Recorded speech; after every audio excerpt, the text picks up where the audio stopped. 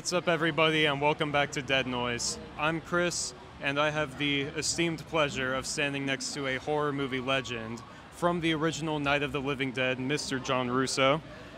Hello, everybody, and he calls me a living legend. I get called that quite often. And I always tell people, hey, you know, I put my pants on one leg at a time like everybody else. How's the convention been treating you so far?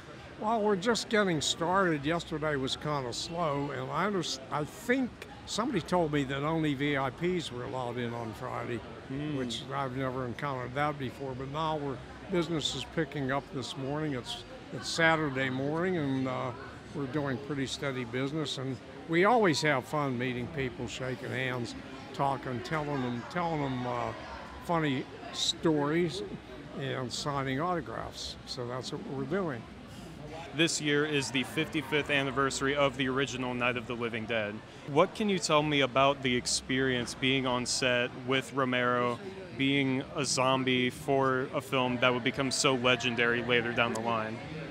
Well, our ambition was to be feature filmmakers, and it was my idea to make Night of the Living Dead almost the second that we had a 35mm camera. We already had editing, mixing gear, and so on. We'd worked our butts off getting all that stuff, sleeping on the studio floor, etc. And also I wrote most of the script. The idea of dead people after human flesh was my idea, not George's. I've been telling that lately just so people understand what really happened, and I wrote most of the script. So, but beyond that, we were all together. We were a tight-knit production group and solidly behind George as a director, and George did a masterful job, which is quite obvious. George was a genius with the camera. He shot most of the film, 98% of it. Russ Streiner and I shot backup footage, but everybody did everything, whether I got set on fire with real gasoline because I thought we'd look stupid if we was throwing all these Molotov cocktails and nobody got set on fire, so I volunteered. I just did it because we wanted to make the best movie we could, and we had not too much money to do it with, but we had zeal and we had talent.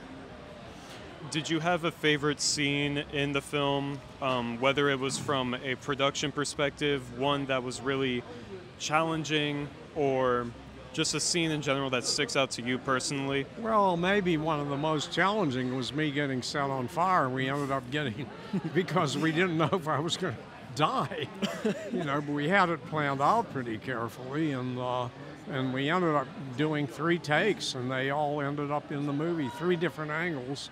And I had, Carl Hardman formed a puddle of gasoline. George and I set the camera up, set the shot up, because I was being the assistant cameraman as well as the head ghoul right then. And so he made a puddle of gasoline around my feet and up my leg and back. And on action, Carl would throw a match into the puddle, and zingo. I had to stagger like a ghoul until I felt my hair being singed, and then I would fall and roll over this hillside where people were waiting with furniture blankets to smother the flames. And Carl had this delighted look on his face, because sometimes there was dissension between me and Carl a little bit. And I used to say that I didn't know, he probably wouldn't care if I did go up in flames, but he was glad we were getting such a great shot for our low-budget movie. And speaking of it being a low-budget film, it has stood the test of time and is still a gleaming example of independent cinema. And a lot of people see it as one of the trailblazers for the movement, and just being able to do a lot with a little. Well, the reason they see it that way is because it's true. It did blaze trails for every kind, not just for the horror genre, but filmmaking in general, because it showed people how they could start their career if they could come up with a good idea and make a movie on a low budget, maybe raise some money from friends or however they had to do it, and launch their career. So it was a trailblazer for horror and for the movie business in general. And I'm sure you've been asked this question a lot, but 55 years ago, did you guys know just how influential this film would be? We did not. We knew damn sure, we had total confidence that we were making a good movie. Nobody doubted that, and like I said, we were solidly behind George Romero as a director, where oftentimes there's a lot of backstabbing and ego problems and this and that. No, everybody knew what to do. Everybody wore many hats and wore them well. But we thought, even after the film was edited and our first screenings with friends, families, and investors, people loved the movie. But we thought it would be like most movies of that time that played theatrically to some extent and then went into the drive-ins and neighborhood theaters and had a life of about 2.5 to 3 years and then pretty much disappeared. That's what we thought would happen. Even though it was a good movie, nobody could have predicted that, I don't think anyone could have predicted that it would be the phenomenon that it became, although Rex Reed, who was one of the most prominent movie critics ever in New York City, the movie early on played 1.5 years steady at midnight screenings in New York City and at the Waverly Theater, and he did write that anybody interested in horror or in cinema in general, for anybody of that sort, it was unthinkable for them not to see Night of the Living Dead. So it was, you could say that was prescient. That was maybe one of the first indications that this movie was a lot more than just a standard horror film. And you've been instrumental in carrying on the legacy of the Living Dead franchise, property, whatever you want to call it. Well, Russ Strider and I did all the work for 50 years, all the way through the lawsuits, the legal battles, the this and that and that. Then his brother Gary came back from wherever he was, and he had a career in advertising, and he kind of wanted to take over. And now I'm not on the board anymore. I resigned, but they carry it forward. Now it's easier because it's got the Criterion editions, the Museum of Modern Art remastered, and the copyright on that edition, whereas when Russ and I were dealing, we had the shaky copyright through no fault of our own. The distributor caused that, but it was harder to make deals. We kept at it, but it was harder to make deals then. Not all of a sudden it got easier recently because of Criterion and the Museum of Modern Art.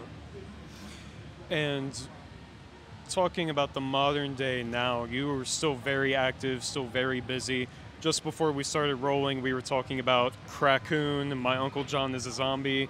Are there any more upcoming projects that you have that you want fans to take note of and keep an eye on? Well, I actually have, I'm told by the prospective director of Spawn of the Living Dead, a script I wrote probably about 10 years ago, but I didn't really put a lot of effort into promoting it, but she loved it and wants to direct it. It looks like Sony's going to finance it for about $2.5 million. I also have just finishing now, just almost ready for distribution, is a Western based on the true story of the Rufus Buck Gang, and they were, this is called The Night They Came Home, and the novel is already out and the movie is just about finished, and it looks like it's going to be great. I wrote it, but I did not direct it. It was shot in California. Cast is great, and this gang went on a rampage of rape and murder for 19 days. When they were finally caught, they were all hanged at Fort Smith, Arkansas in 1895. This gallows could hang 12 people at once, and there were 5 of them. And they were hanged all at the same time. So I have a fictional story based around their true exploits. Okay. And is there any closing message that you want any fans to hear from you? Any more stuff you have in the works, or where they can find you online? Anything like that? Well, I'm about to open a Shopify store called The John Russo. My fan page on Facebook, my new fan page is called The John Russo. I have an older fan page that's going to be phased out because it has a limit of, Facebook has a limit of 5,000 people, and I have a hell of a lot more fans than that. Yep. So it's all being moved over to The John Russo, which you can sign up now. Sign up, please, if you have interested in what I'm doing and interested in horror in general. And I'm in Crackcoon. I play a coroner. And Raccoon. trying to figure out why this girl is dead. and so we're just doing a lot of things. I have 10 new novels out over the past 3 years through Wolfpack Publishing, and Gary's Lee Vincent's company, Burning Bulb Publishing, distributes some of my movies and publishes quite a few of my books. So they'll all be on the Shopify site and on burningbulbpublishing.com. So we keep busy. We don't intend to quit. Good to know. I'll be on the lookout for sure. And that was you. everything I had for you. Thank you so much for Thanks your a time. lot. I had a blast talking with you. Okay. And until the next interview, stay tuned, stay scared, and I'll catch you later.